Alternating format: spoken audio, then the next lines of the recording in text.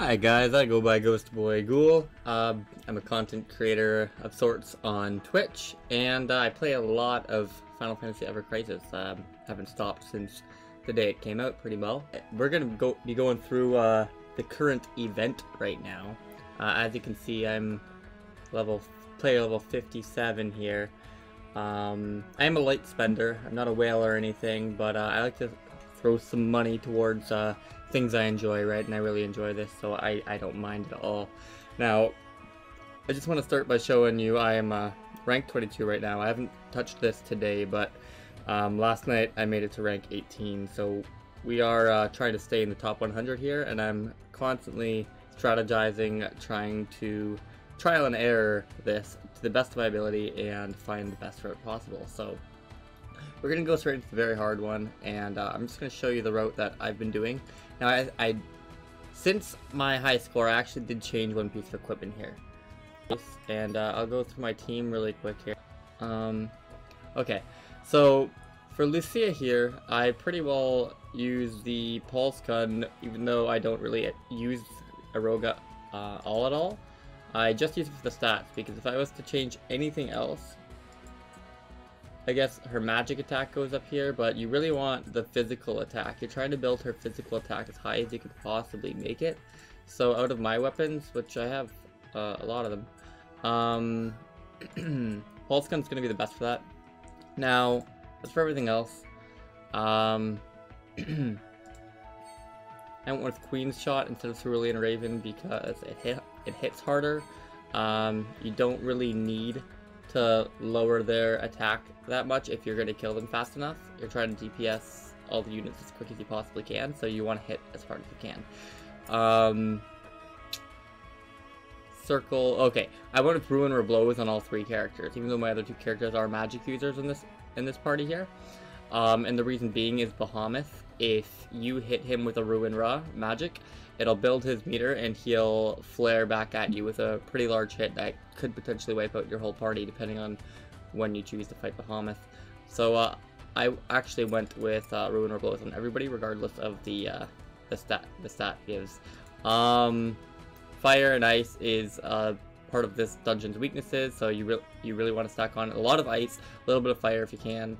Sephiroth, I got the new garb that brings his ice potential way up. I had to get one more of these to bring it to Aerial Frostblade Plus. Same with Lucia to get that extra buff out of this. You don't necessarily need all this stuff. It's just good. Let's see here. Frenzy. Now the Frenzy is what I'm trying now. I actually haven't done this. I was putting his Fire Sword on him for here for the enemies that were weak to fire, especially the 3 soldiers that shoot Blizzaga at you. They're weak to fire, and this would hit them all. But instead, I'm stacking on Aerith for the substats, boost fire potential, and she's gonna be my main fire user here. All right, now let's see here. Fire Breach. I put Fire Breach on him instead of a fire. I think he can just kind of use his other moves, and if there is anything weak to fire, we're going to breathe through those ones pretty quick, and it's really going to be the enemies that are more weak to ice that are going to be difficult to deal with. So we got Circle. He's never even going to use this. This is just my materia with the highest magic attack stat. Funny enough, because it's a physical quick arrow blow, but what are you going to do, right? So, like, if I was to change it to anything else, his magic attack's going down. So, alright. So let's see here. Aerith, okay, she's going to be my main fire user here, but she does have a Blizzard or 2. That's going to be necessary, because almost all the enemies are weak to Blizzard here, except for 2 bosses.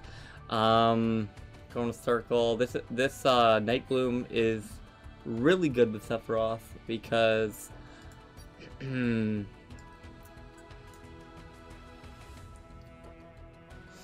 lowers both defenses, physical and magic defense, so it's going to be great with both Lucia and Sephiroth. For anything that's going to be affected by it, I don't think Bahamut is affected by it, unfortunately. Doesn't get the debuffs going. I was using this on her quite a bit. Wait. Yeah, the Solar Man Award? Yes, it was this. Because... Let me see here. Heal up 20. Whereas, like, even the Fairy Tale level 90 overboosted, I think it gives, overboosted twice, I think it gives heal up 17. So, I mean, this is just amazing, and it's not even at 80 yet, which at 80, I think, limit break potential will go up by 6, and that can work with anybody, at least a little bit, so that's nice. But I'm trying to DPS quicker than having to heal. So anyways, okay. I think I spent a little too much time on that stuff there. Well, actually, sub-equipment. Derp. Alright. We'll just go over this real quick. She's my main fire user, so she's getting fire from this and this magic attack. Some more magic attack, along with physical, which she will actually put to use with her ruiner blows, because I put blows on everybody, so a little physical doesn't hurt anyways. Magic defense and magic ability potential. These weapons are great here. Let's see. And then she's all physical. Like I said earlier, you're going to want to stack as much physical attack as you possibly can on her. So Cloud's Marisume, Tifa's gloves here, what are they called again? Motor Drive, they're really good for physical attack. And there it's W Machine, or War Machine. Alright, as I like to call it at least. Sephiroth, as much magic attack as you can, but you also don't want him to die, so I threw a little defense on him, I suppose. I might be able to remove that for something else. I feel like I probably have been through this already and just decided that that was his best option. He's not going to need ice resistance, but then again, maybe...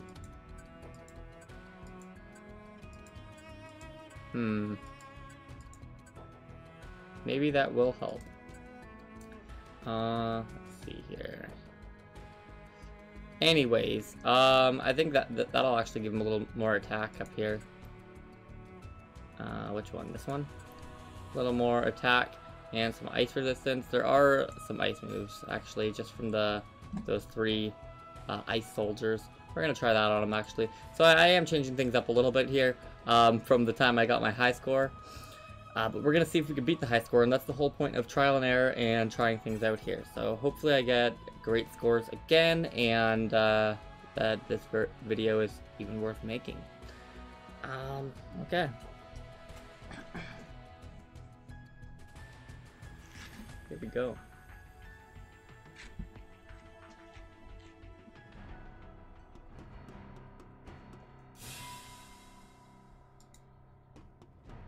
Okay, we're gonna come over here. We're gonna grab all the items, but we're gonna try not to use either any or very few.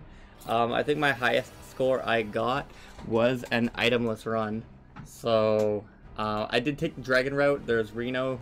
That's a boss that I haven't necessarily beaten yet on this route, and I think if I could strategize a way to beat him, I can actually improve my score, maybe even get into top 10, because I feel like not many people are going the Reno route. It is pretty tough, and I think you have to strategize and be very smart about what you do to go that route, and you probably, most people will probably have to use some items as well to up your attack for that. Now this guy I can take up pretty quick, but keep in mind he doesn't, no debuffs affect him.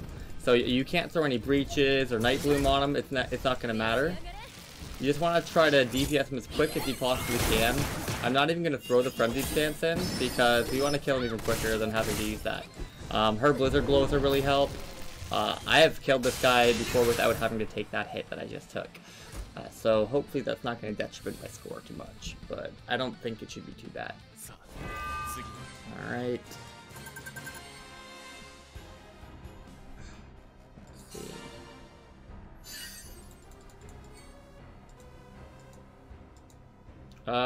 Here is, I was doing this route probably the first 10 to 20 times I tried, and I thought this was just so darn hard, and then I realized it's because I'm lowering my attacks by so much, and, this, I think it's bait. I think, this one here on the right, you probably have had to spend maybe triple or more the amount of money I had on the game.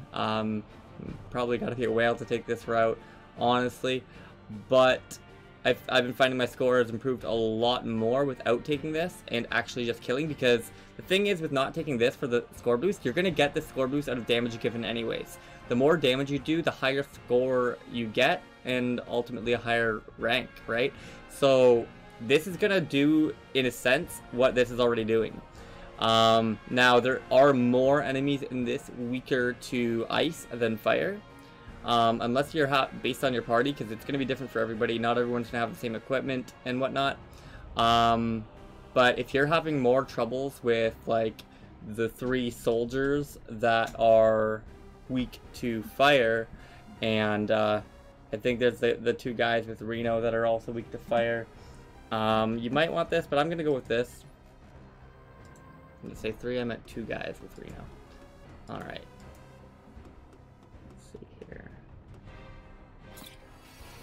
Turbo Ether. Now over here, I have changed the route up quite a bit.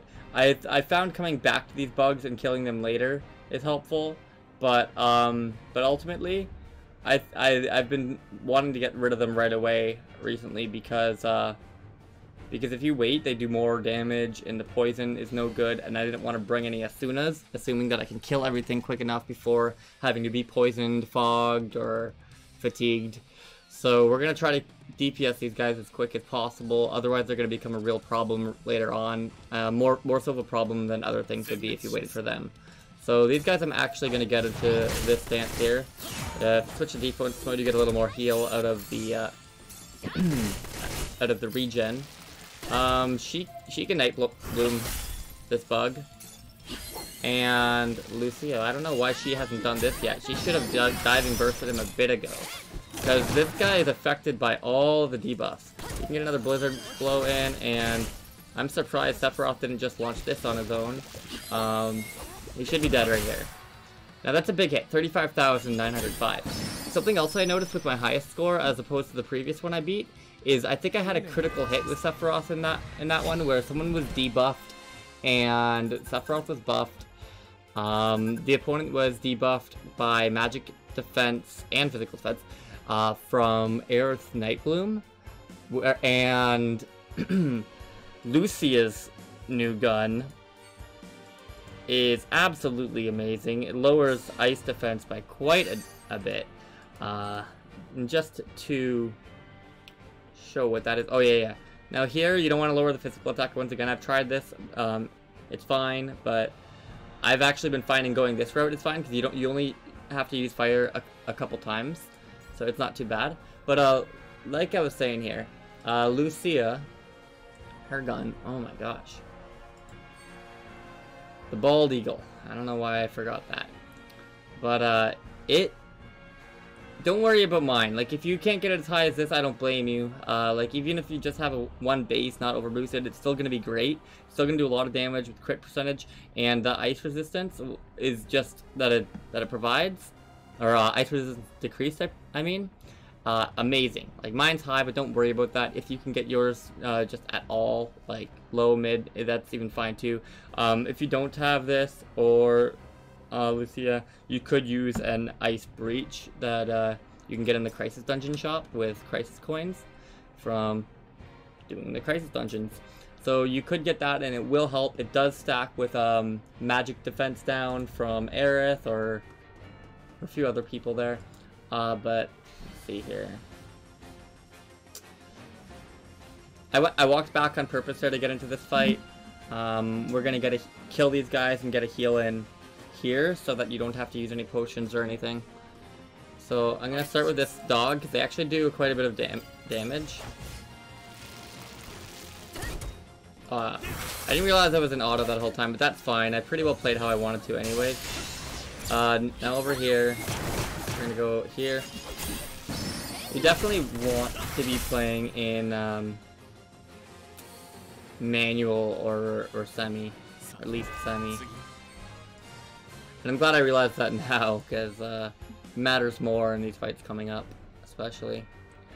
Alright, let's see here. I was wondering why Sephiroth was doing an aerial frostblade when I was trying to get him to do a fire breach. Well, hey, so here's the Behemoth. I like to save Behemoth. I'd like to come down here, kill these ice guys. In the order that So there's these ice soldiers right here, right? But the order between fighting either these guys right here, or there's some loose guys over here on the bridge a little further in, depends on how much health you have right here. Because if you have a little bit less, like I do, I'm losing some health and I don't want to use any potions. I'm gonna go fight these guys because I can kill them and get a heal in and also my limit break up a little bit for the next battle. But if this is full, I would say just kill the ice guys first and then come kill these guys and then go back to Bahamut. But I'm gonna go into here. And the order of this little thing, and even the other little guys on the bridge up above by the poison bugs, though. You can wait to fight them if you wanted to too, just wait for an opportunity to heal. Of course, they're all going to get stronger as you wait to, or as you kill more bosses, but those are good opportunities to get some heals in. Like, I'm going to switch here. Get a Kiraga in. Look, Luciva's taking some damage there, darn. Alright. Do a little dance with the defense to offense modes. Hopefully they don't kill him before I get a heal in here. I just want Lucita max health. And now let's switch to offense and get some hits in before they attack. Oh, he's attacking. Oh, we got him. We got him just in time. Okay. These guys, like, aren't much, but you don't want to be losing health to these guys. And like I said, the more bosses you kill without having these guys beaten, these guys are going to be a little more tough, and they might do some unwanted damage before going into the next fight. So I do prefer taking them out a little earlier on, but in between these first few fights, if you got a heal, just do what I did. Now I'm at max health for what they can be. Obviously, they've got the -9, 11, and 7 here. That's bound to happen. I think I've been to this point here with like -1, -2, -1 kind of thing, which is more like what you want to be at, if at all. But, alright.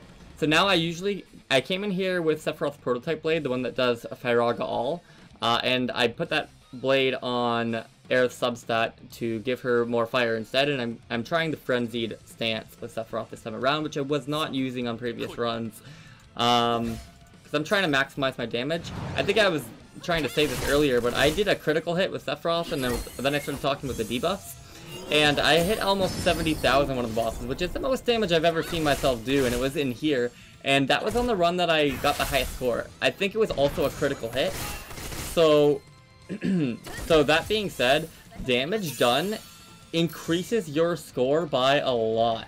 I'm gonna save my queen shot. I think I might not need it on this fight. It would recharge a bit for the next fight, but that's okay. Or I should have used my queen shot and then that to give the multiplier the plume, but that's fine. It's not a big deal. Let's see here. Are these guys even? Let's get some. I was just curious how much damage that would do. Oh man, she missed the blow because of that. Fire breach, nice. Let's push up. Aerith, she's my big fire dealer here. My fire dealer. I should have switched to defense a little quicker there, but it is what it is. Let's dance a little bit, because if you go in here, they're going to attack a little bit more. And then I'm going to heal. Oh, well, it would have been nice if I could have got that heal in right at the end there, but it happens. Maybe if I wasn't playing in fast forward mode, which I always do, I could have got that heal in. So if you want to play it safe, definitely you don't have to do fast forward. I know it's nice and time is sensitive for people, but let's see here. Okay. Now let's see here. Now you don't really need the healing potential at all, ever. If you're using Aerith or any other healer, it should be good enough. Physical defense, that's good. Score boost, though, you want. And I don't think they're going to kill me at any point. So I'm going to go with the score boost here. And physical and magic defense down. And we're going to go up. Now we're going to have to go into this fight here. Again, I'm trying an itemless Dragon Route run. Which is what I did to get to the score that put me in like the top 25 here. Put me in the top 20 last night, but I moved down to 22nd. Let's see.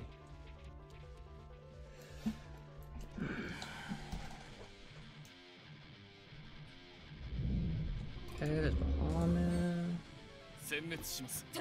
Alright, I do want to be in heal Okay. Let's get a heal in. And you want to kill these little crabs first, because you don't want the extra damage being done. Yeah, let's get a queen shot in on this little crab here. I don't want to launch the whiteout along with it. Oh, and it stops his attack. When the boss goes to attack you, and if you use a limit break, they're not gonna do any damage. They're gonna do their action, and then it takes them a few moments to go do that action again. So that was totally worth it, and totally unintentional as well. I'm just gonna go ahead and use this now, and I know there's no limit break stack multiplier or anything like that, but I stopped an attack with it. This is going to allow it to recharge for hopefully the next fight or later on in this fight, because Bahamut is beefy and has a lot of HP and defense, really tanks, and you definitely don't want to die. So this guy's going to come up with a big hit soon. I'm going to heal in defense mode because you get more health in defense. Switch to attack, maybe get 1 or 2 hits in with people, and then switch back to defense before this launches off, because you don't want to die from the body slam. And my defense is already lowered from the multiplayer I got. Alright. They're alive. We're going to get another heal in as soon as we possibly can, and then switch to attack mode. Alright, now we switch to attack. She doesn't really need her diving burst here. Okay, now here, Bahamut needs to get hit with circle sigils, but if you use Ruin Ra, the magic circle sigil, he will charge an attack, flare, which will come back at you and hit you real damn hard. So, come on guys, attack him. So, let me see if I can get this in. Alright, that's good. Let's get Radiant Plume in. This might even kill him. I don't even have, Hellblaze, or whatever his next move is called. I forget. You don't really need it. But, I think if you did have, Shiva's Diamond Dust, like the next level up, and, Ifrit's second level up, summon, you would do a lot more damage and potentially hit your criticals. So if you're that far ahead, which I know there's people who aren't nearly as high level, power level as I am, and put a bit less time into the game, that have that stuff, go for it. Go for it. Alright. Definitely use both your summons to their fullest advantage. You can equip more than one summon in Crisis Dungeons, including this. So here, more score boost. You want to take advantage of all the score boosts that don't lower your attack. If you can get away with the score boost that lowers 25% of your attack from the bugs, the poison bugs, try it. I've tried it, and I died on the dragon, so it wasn't worth it. That once, but I think I could possibly have beaten it, but the score wouldn't have been worth it. I have tried that route as well, just taking the bugs last, and then getting your attack lowered for the final fight with the dragon, because you can dust the dragon pretty quick. He's not that tough, especially if you've got ice from Lucia or Sephiroth or both, or maybe someone else.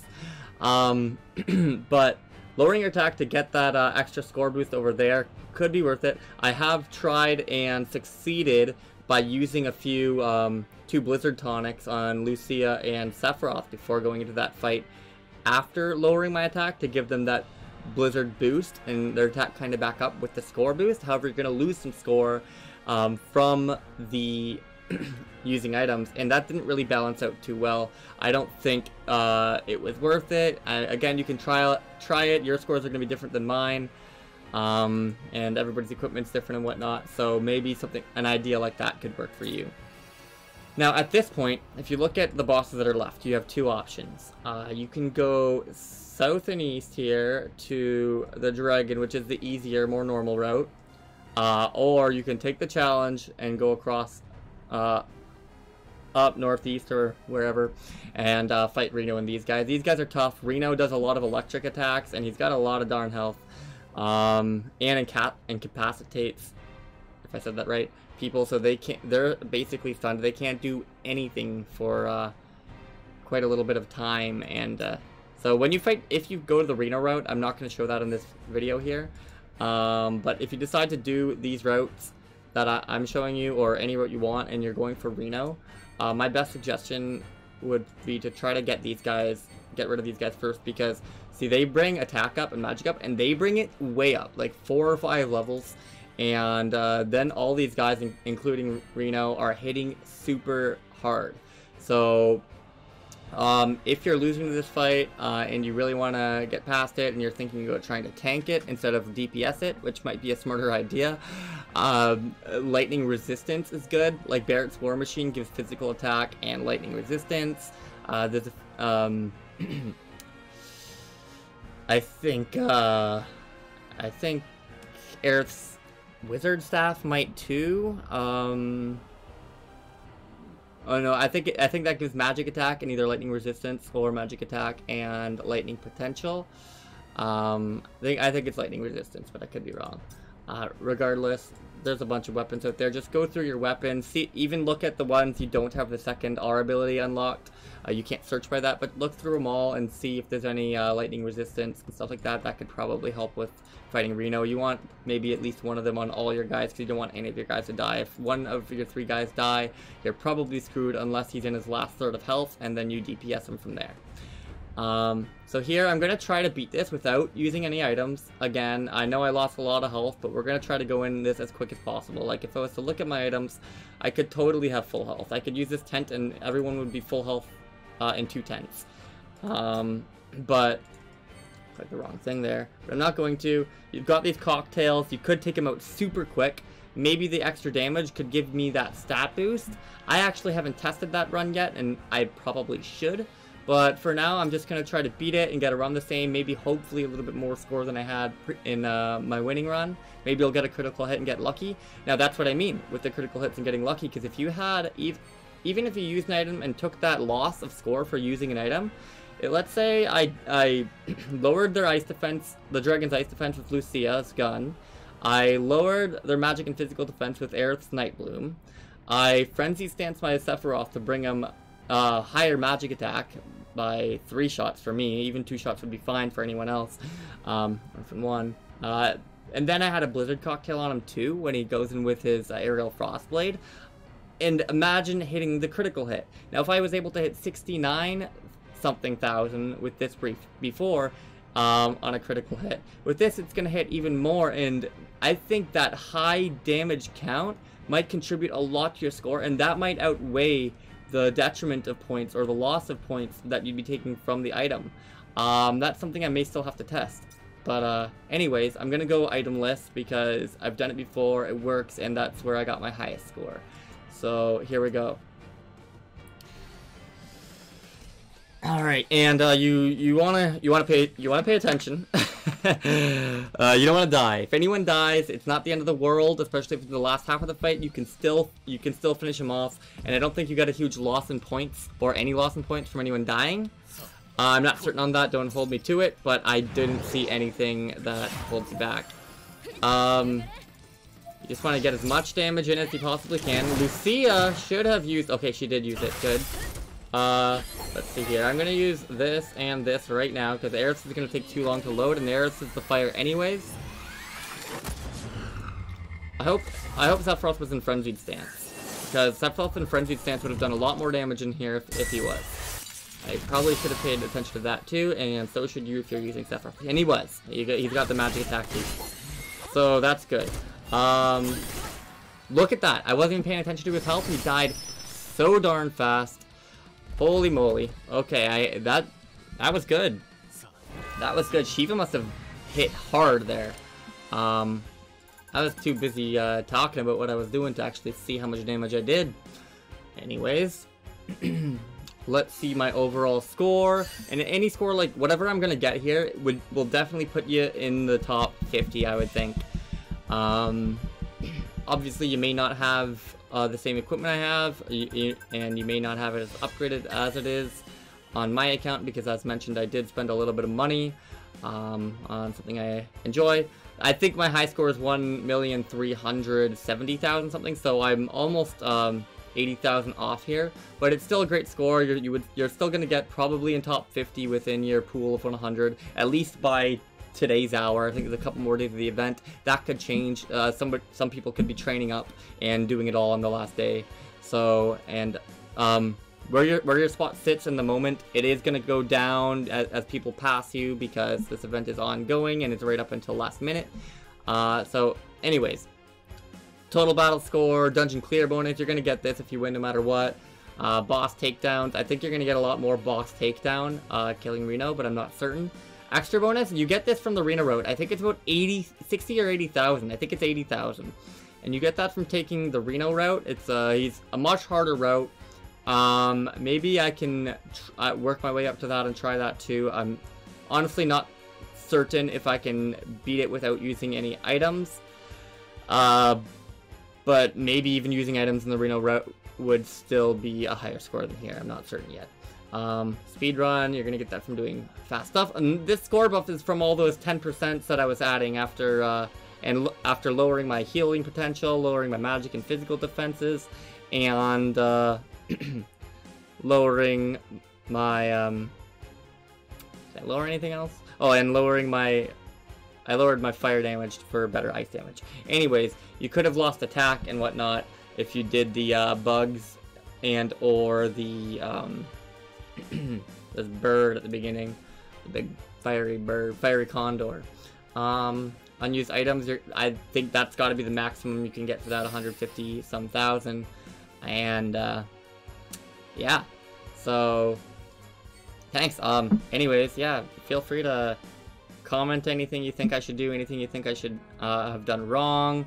Comment anything you want, any ideas at all, or if you just want to comment anything, that's cool. Hit that like button if you want, subscribe, and go follow me on Twitch. I go live whenever I want.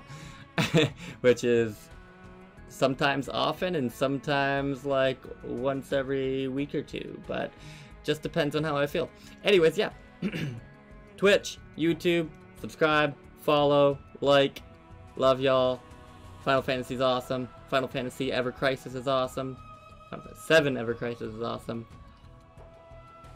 Thanks, guys.